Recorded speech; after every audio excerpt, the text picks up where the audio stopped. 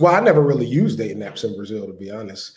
I came here, the women that I dealt with on a casual basis were more like cold approaches or people that I met through friends. Like my girl, I met her at a restaurant and just cold approached. You know what I mean? So and here we are 2 years later after I met her with a baby on the way. But the dating apps definitely go crazy. You know what I'm saying?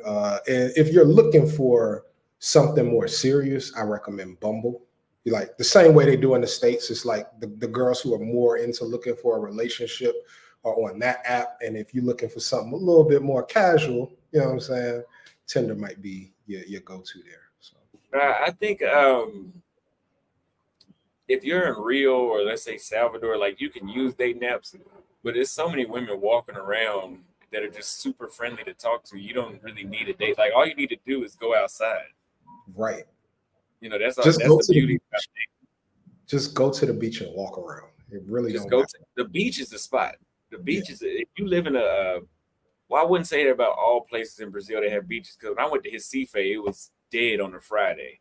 Mm. Versus Salvador, Monday, Tuesday, Wednesday, Thursday, Friday, it's 300-400 people at the beach at one beach out of three or four every single day.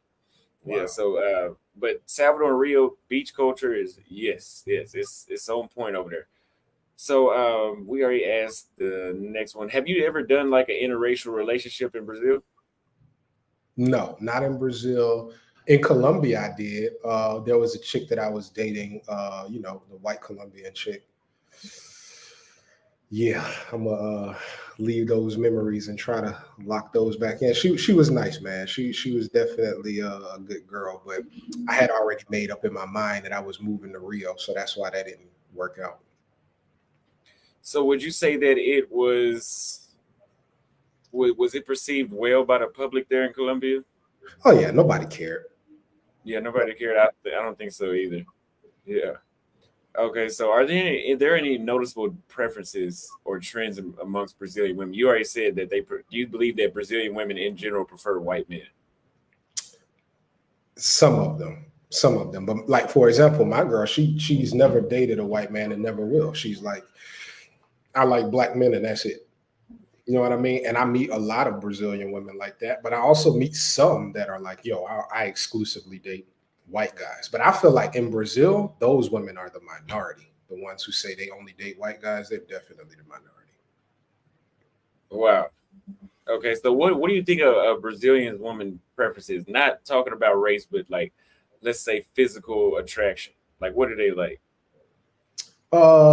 It depends on which part of Brazil, because Brazil is such a big country, right? Like the South versus the North versus like the section near the Amazon and now it's in West where it's bordering the other countries on the West side.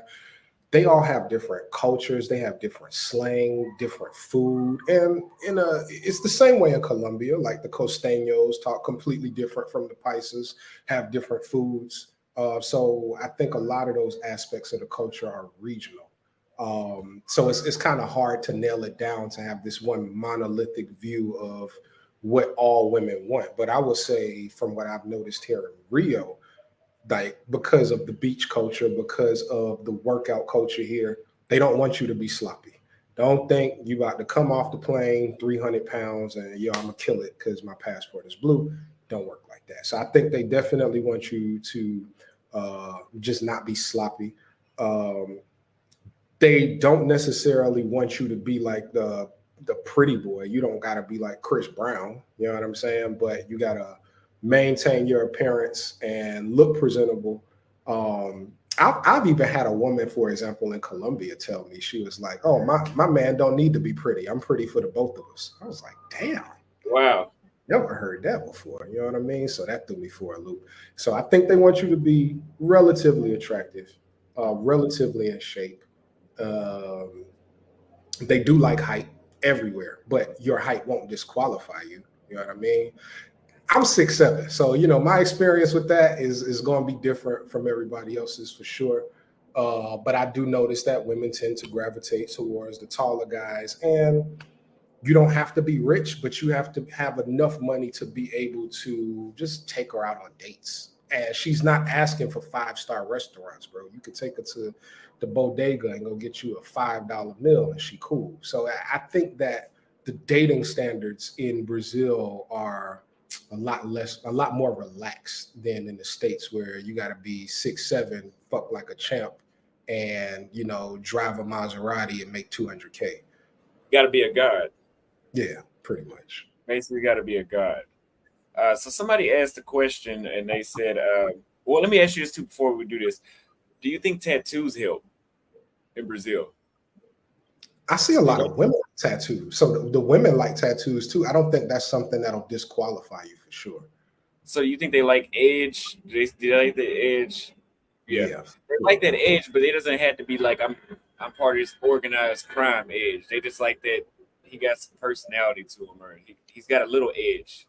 Well, that's what helps you out. If you come to Brazil and you're a black man and you're dealing with women that typically like black men, they tend to gravitate towards us more because of that edge. They're like, oh shit, look at the way he dressed, his swag, like the American hip hop music that they like. I'm not telling you to come down here and be a pookie, but I'm saying just be yourself.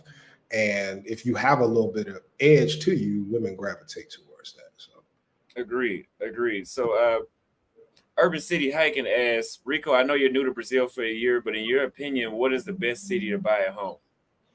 Man, that's tough because now I've been to quite a few cities in Brazil, mostly down here near Rio. So I've been to Sao Paulo. I've been, of course, I live in Rio, Cabo Frio, Arraial de Cabo, Gramado, Porto Alegre, Chuy, which is right on the border between Brazil and Uruguay.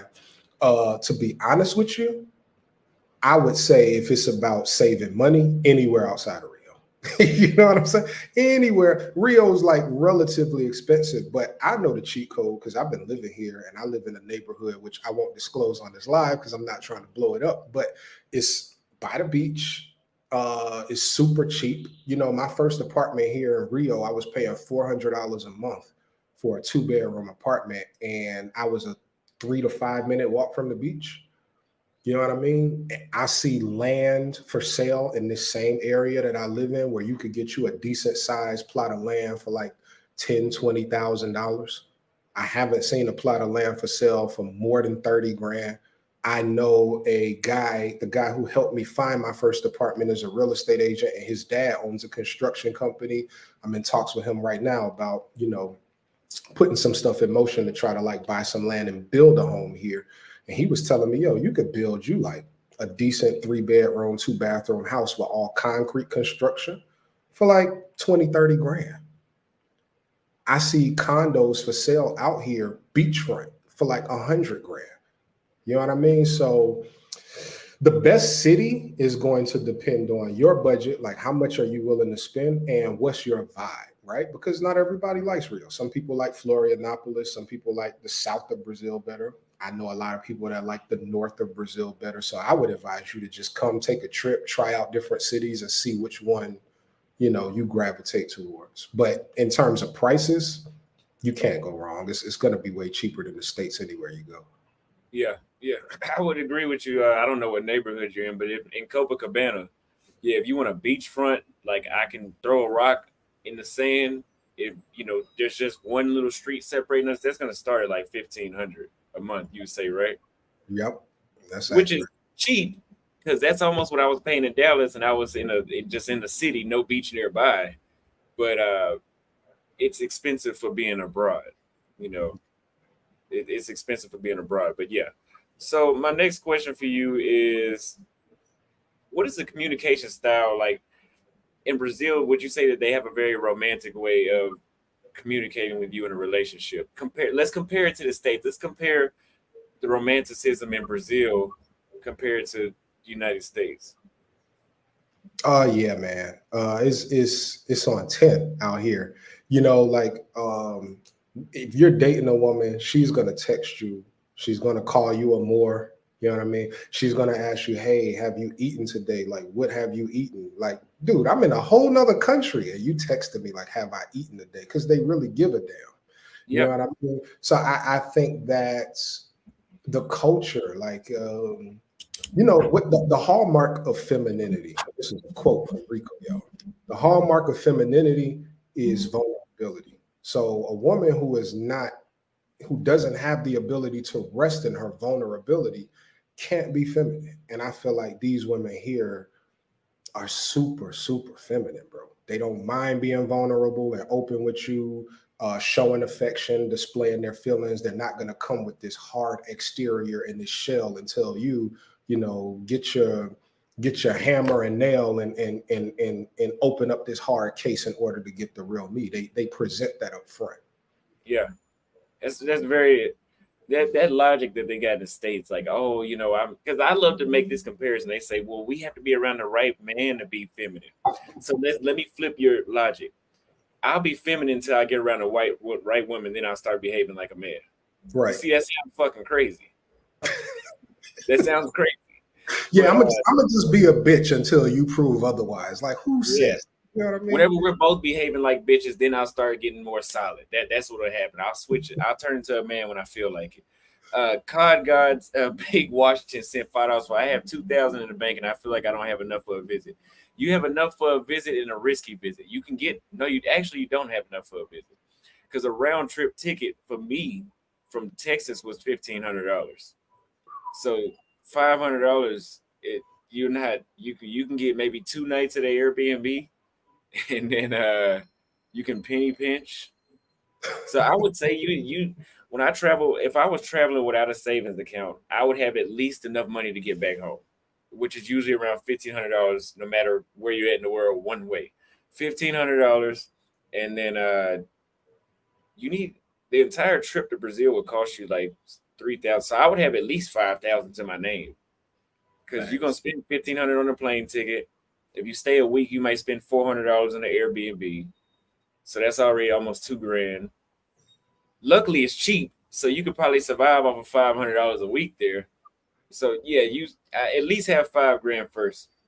So dude, no, you don't have to go visit.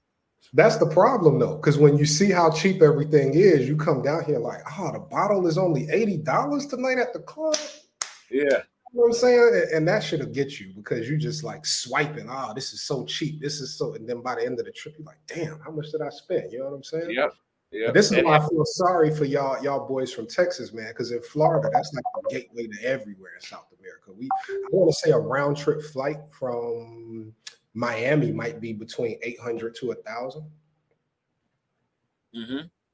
A round trip, because I remember a one-way buying the ticket the day before was $600 from Rio to Miami. So yeah, it wouldn't have been that way from Texas last minute trip, which means if I would have bought it in advance, it probably would have only been like $300. Yep.